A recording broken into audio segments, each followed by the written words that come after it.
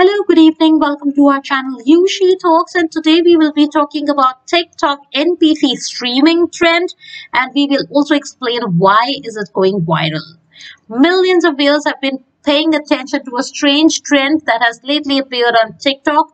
Users are left both captivated and disturbed by streamers like PinkyDoll and Cherry Crush who take on the roles of non-player computer-controlled characters, just NPC, turning them into unintentional sensations. So we are going to find out, the peculiarities, the benefits and drawbacks of this fad, which was started by French-Canadian TikToker PinkyDoll, who immediately achieved a lot of audience reaction on this. So what exactly is TikTok NPC streamer?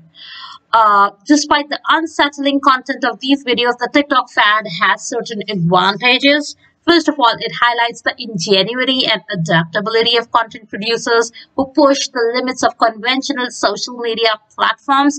These streamers create a novel style of entertainment that defies accepted rules and enthralls viewers by adopting the identity of NPCs. So the movement has grown in popularity, but it also draws a lot of criticism and worries. Some people claim that NPC broadcasters on TikTok are decreasing their own agency to emulate artificial characters, which is a form of self-dehumanization.